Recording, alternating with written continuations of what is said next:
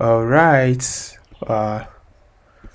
In this video, I'm going to help you find your transaction ID on Coinbase. Okay.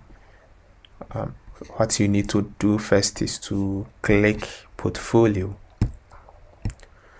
Now, once you click portfolio, check on your right hand side here. You see recent transactions. Okay, so the transaction ID you are looking for, you might have a lot of transactions over here, so click on the transaction ID you are looking for. Okay, and you see the transaction here, view transactions. Okay, so this contains your transaction ID. Click on that.